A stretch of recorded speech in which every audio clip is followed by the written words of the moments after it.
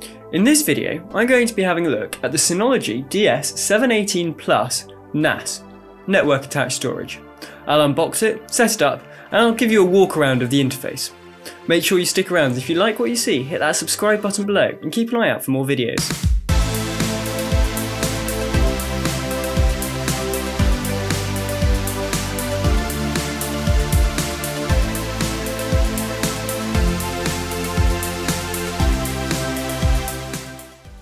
Hi, I'm Will from Surridge Tech, and today we're going to be having a look at this. This is the Synology DiskStation DS718 Plus. I'll do an unboxing, a setup, give you my initial thoughts, and then we're going to integrate it into Home Assistant. So let's get going. Now, there are loads of videos out there of people who use this NAS. There are loads of videos out there of people who use this NAS and run Home Assistant on it, like a little server. But I'm going to use it as a NAS on its own and then integrate it into Home Assistant so I can keep an eye on the status of it, and then I can, run automations to notify me if things are going wrong or whatever. And then I'm going to release another video that shows off the Synology Surveillance Station, which is kind of the main reason I got this. I say I got this. This NAS was given to me for free by Synology, but obviously all my reviews, all my thoughts, all of everything are my own. So I've got a nice box, a nice carry handle. Very simple, very cardboard. Ooh, got to open it sideways. Didn't realise that. Open it up, bit of foam. We've got power cable. We've got an Ethernet cable, another Ethernet cable, the power adapter brick thing, some diddly little screws, a key and an installation guide, and then of course we have the NAS itself. So this is what we've got.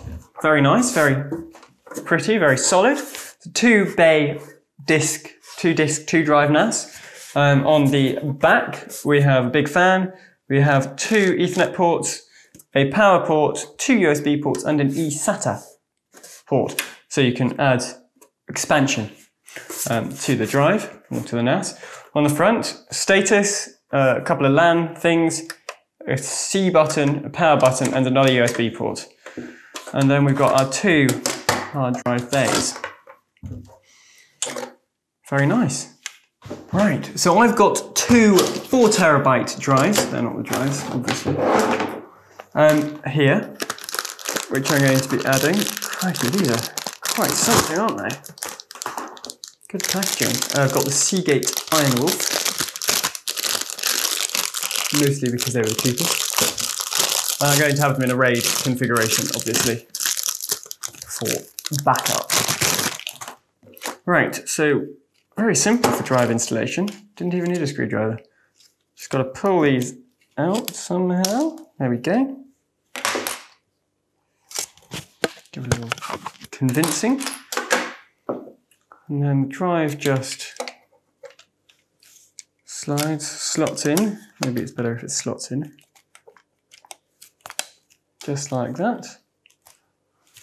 And then we just push you back on. That is very satisfying. Never had a NAS before. Quite excited for it, to be honest. So, that in theory slots into there, like that. That slots into there like that. And then if we want to, we can lock them in, he says, with this very oddly shaped key, which now means they don't come out. But we both know if I do that, we all know, if I do that, I'm going to lose these very small plastic keys. Well, so far so good. I'm very happy with the build quality. All metal case, reasonably weighty, very weighty even. Good number of ports, good accessories, in that it comes with power cable. So I suppose we better set it up and try it out and have a look at the system. So as for the features, it's a 2-bay NAS. It has expandable up to 7 bays if you get the expansion unit. It's got 2 GB of RAM, again expandable up to 6. And it's got a quad-core 1.5 GHz processor. It's got 3 USB ports, 2 gigabit LAN ports for failover or aggregation, and it has an eSATA port. And that's pretty much all there is to it. It is a NAS. So let's have a look at it and get it set up. Right, so the disk station is plugged in and all ready to go. And to find it, we go to disk station, port 5000. And here we are in the web assistant. How exciting. Setup, install the latest DSM. There is no data on it. And wait 10 minutes. Okay, so that kind of did take about 10 minutes. It actually didn't take that long to do the update, but then it had to restart, and restarting this thing takes a while. Anyhow, server name, let's call it NAS.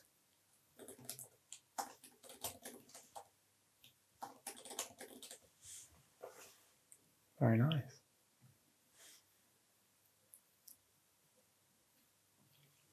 Come on.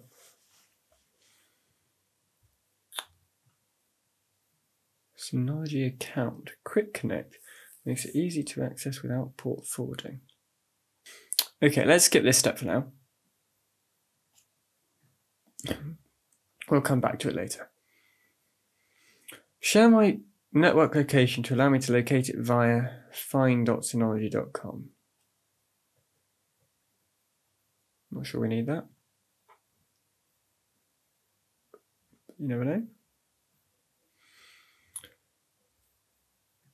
Smart update, yes please. Device analytics, yeah, whatever.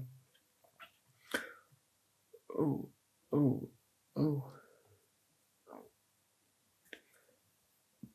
Well, that's good, isn't it? We're in. Let's do a walk around, shall we? Close all this. Go away, go away. Right, so we have all our applications. Shortcuts on the desktop, makes sense. Control panel. Shared folder. File services. Users.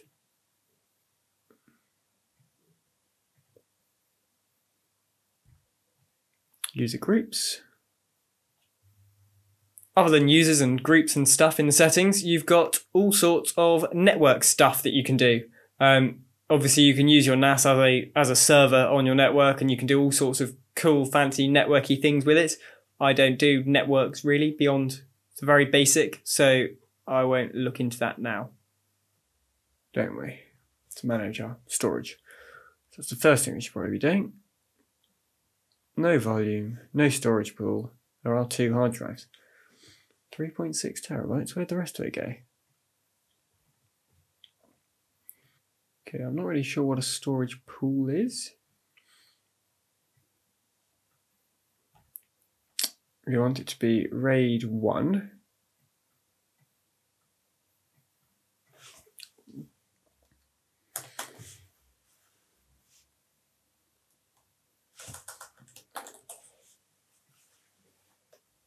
I want those 2 to be in it.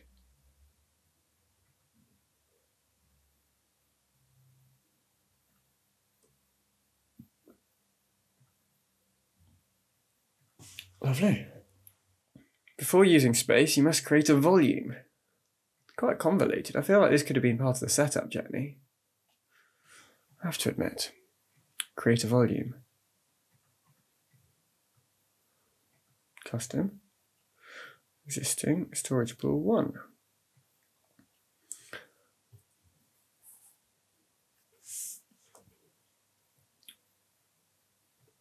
Oh. Description. Files, I suppose.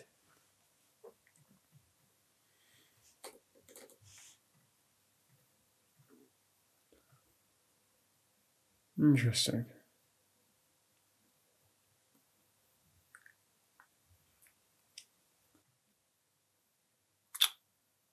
So we've gone from 8 terabytes of hard drive, which isn't cheap, down to 3.5 terabytes of storage space. Scary, isn't it? Package center. what can we get from our package censorship? Let's have a look in here. So backups for various things, don't really care about that. Not planning on having any audio or anything on there. I've got my DNS server on Pi-hole. There we go, surveillance session is installed. What else have we got? Chat servers, mail servers, office things, virtual machines, VPN servers. That's tempting, isn't it? Maybe I'll get a VPN. And we can install Docker and GitLab and Minim, whatever that is. Plex, Python, TeamViewer, all of the things are possible to install on this. Well, really, that is that. All is grand. And possibly, if we head over to our computer, under network, we have the NAS. Connect as.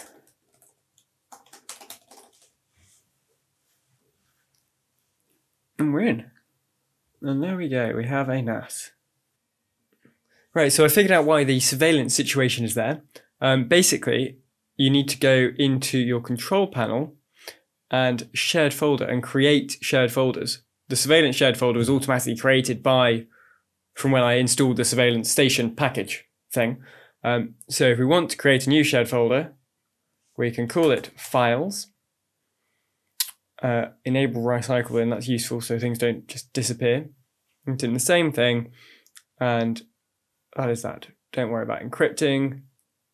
Don't really care about any of that. Apply. And then we can select which users have access to it. So obviously I want access. And that is that. So now we have our surveillance files and our files. And if we go into here, we can see that under NAS, we have files with a hashtag recycle. So we can create as many of these as we want, and they'll all pop up as separate units, drives, things in the NAS. So that's great. What I also want to do is add a new user, and that is because we're going to integrate into Home Assistant. So we're going to call it HAS.io, give it a nice password, and leave it at that. It's just a user group. And I don't want him to have access to any of the files. He just needs access to the thing. Permissions to DSM. Yes. I think that's all I'm going to need. Hopefully. We'll find out. Okay, so the user does not need access to any applications or files, but it does need to be an administrator. Good to know, eh? And that's just so it can access. So we've got the HAS.io user, and then we can go over here, and sometimes it might be automatically discovered. In this case, it's not. And we search for Synology DSM. I've forgotten what IP it's on. Currently, 228.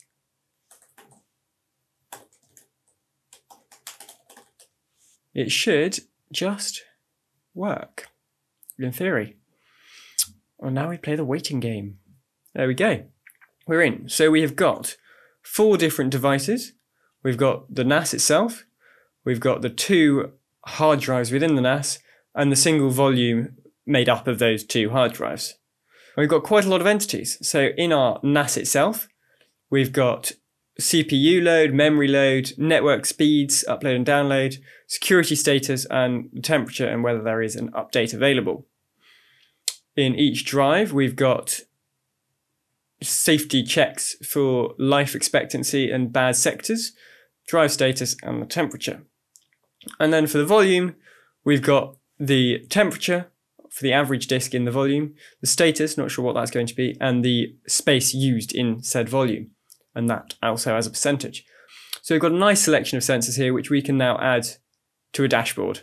to keep an eye on our Synology. Very simple. My initial thoughts on the device is it's fantastic. You know, it works. I mean, it does what it says on the tin, but it seems very well made.